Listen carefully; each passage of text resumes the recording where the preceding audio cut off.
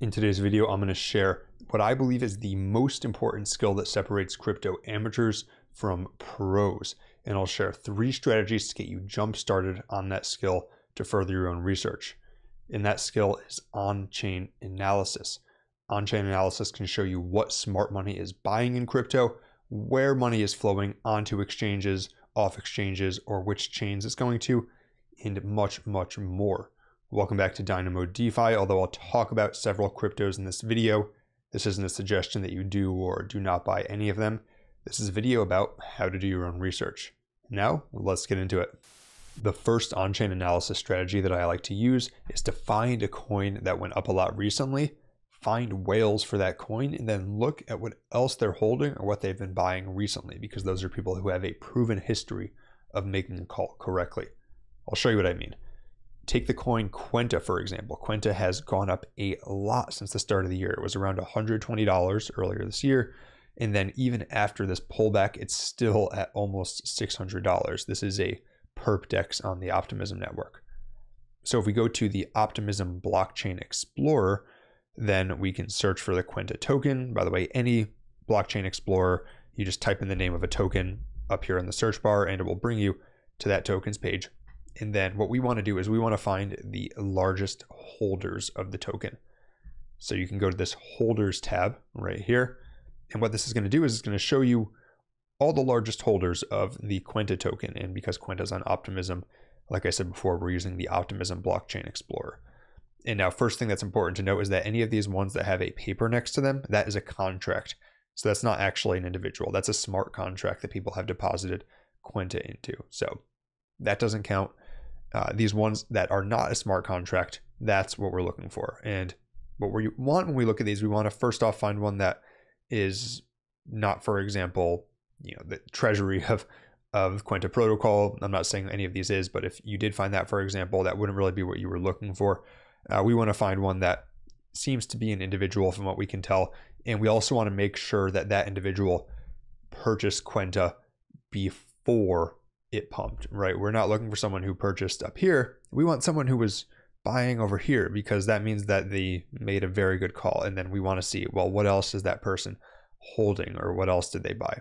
And because it takes a little bit of time of testing different wallets, we're not going to go through all of these now, but looking at it ahead of time, I did find that this wallet, which is rank 11 and is actually the rank 1, 2, 3, 4, 5, the 5th largest individual wallet, this one is actually fits those criteria, and this individual has 0.07% of the Quenta supply. So you can click on the wallet here and see the information right in the blockchain explorer. But what I like to do is I like to then copy and paste this address. So we'll copy it and go over here to the website known as DeBank, and we're going to search for the address over on DeBank. And I already did that ahead of time. And the reason why DeBank is great is, first off, it's much prettier visuals than the blockchain explorer. Just say that straight up. But second, it also shows you their holdings on every chain. So we can see, okay, this person's got a few $100,000 of Quenta. Quenta is a relatively low market cap, so that makes them kind of a whale still. But we can see, okay, well, this person also has $2 million on Ethereum. Isn't that interesting? And most of that is DAI, so this person is stabled up right now. However, they also hold a lot of, this is very interesting, NFT projects. They have JPEG, they have Muse, and then if we look at what else they have, they've also got some tokens deposited in X2, Y2, and FloorDAO. And so, that would tell me right there, I would say, okay, this person who seems to be some kind of smart money, I would say, I don't know who this is, by the way. So if you happen to be watching this, then thank you for letting us use your wallet. But I'd say, okay, maybe it's worth me looking into NFTFi, because this person is in these NFTFi projects. And then that's one way you can find narratives to investigate before they take off. That isn't enough to invest, but it is enough to say, okay, I'm going to do some more due diligence on NFTFi. And personally, I am planning to do more due diligence on NFTFi, partially because of these findings. Or we could say, well, this person has $56,000 on ZK Sync Era. It's all ETH, but what does it tell us that someone like this decided that it was worth bridging what I think is a pretty substantial amount of money over to ZK Sync Era? Maybe that's something that's worth checking out. And that's the first strategy that you could use to do basic on-chain analysis. And even just doing this would put you far ahead of most people. The second on-chain analysis strategy that I want to share today also involves whale wallets. If you go back to DeBank, then over here on the left in the More section, you'll see this button to select whales. And what this does is this is going to show you every wallet that DeBank tracks that is over $1 million portfolio value. So this is thousands of wallets ranging from $1 million all the way up to $3 billion. And what you want to do with this, the first way I would use it is I would find a wallet that fits the profile of the types of coins you're interested in. So imagine you're into Ethereum DeFi. What you'd want to do is you'd want to find a large wallet, say it's in the hundreds of millions or billions. More likely it's going to be in the hundreds or tens of millions. You find a wallet that is an active user of Ethereum DeFi that has hundreds of millions of dollars. And the logic behind this is if someone has that big of a crypto account, chances are they're an insider of some form, right? Even if you don't know who the wallet is, you can guess they probably have some sorts of connections within the crypto ecosystem. And so what you want to do is you want to find a wallet that fits that profile, and then you want to look at what they're buying now. And just like we did with this other wallet, you add that to a research list, and then you do your own research on these coins. But this is a great starting point to filter out some of the noise and get the signal of which coins are worth looking at. Another strategy you can do, and you can do this with any wallet, even one that is say worth billions of dollars, is you can look at when are they buying and selling, right? Maybe you are an expert trader, you can time the market perfectly, but chances are that whoever's managing this treasury of $2 billion or $3 billion is probably better than most of you. I would say better than me, definitely at timing the market, right? That's why they are managing $3 billion. And so that could be a good way to get a hint for when it's time to start selling. The third on-chain analysis strategy that I want to share today is how to track inflows and outflows from exchanges. Now, this is really important, and you probably see this mentioned in crypto media a lot if you follow crypto news. But basically, this is tracking whether people are sending money to exchanges or away from exchanges. And the kind of inverse thing about this is that the thing that you might think is good, which is money flowing into exchanges, is actually usually bad. And why is that?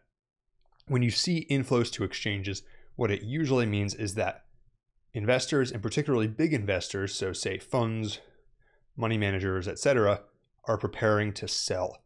And the reason for this is, think about this, when the market is low, people are accumulating or it's on its way up, then what's happening is these money managers, these funds, these whales, they're sending money to exchanges, and then they are buying crypto, and then they're withdrawing it to cold storage because that's more secure.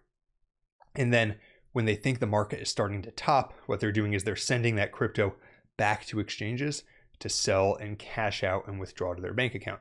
So if you see a lot of money being sent into exchanges, then it can be a sign that people are starting to cash out. There are, of course, other situations like we saw with FTX where inflows and outflows could mean other things, like people were not confident in the future of an exchange. But generally, what it means is that investors are starting to cash out if they're sending money to exchanges. And there's a lot of different dashboards that you can do this, but one of the most powerful free ones that I want to reference is DeFi Llama, and part of that is because we reference that dashboard all the time on this channel. DeFi Llama has a ton of useful free dashboards with crypto fundamentals, and they've got one for centralized exchanges too. So we can see, for example, that money has been flowing into Binance recently, and this probably isn't so substantial that it's time to panic, but that is something that's worth monitoring. If you're suddenly seeing a lot of money flowing into exchanges, especially if it's coupled with a spike in price, then that can be a sign that investors are cashing out. And if you want to learn more about on-chain analysis and other topics, then admissions are currently open this week only for the second cohort of a course I run known as Double Your DeFi. I'm partnered with another content creator known as the DeFi Edge. He's actually much larger than me. And basically this is a 5-week intensive course where he and I condensed everything we know about crypto and DeFi into 1 month. So in the month of May, we have something pretty much every weekday, whether that's a lecture on how to discover new gems and protocols early. We have 8 lectures in total, to live research sessions that we have every week where you sit and watch me over the shoulder conduct research, to guest interviews, to Q&A sessions. And then we also, throughout all of this, have a Discord running where you can discuss your research and continue to learn more about DeFi.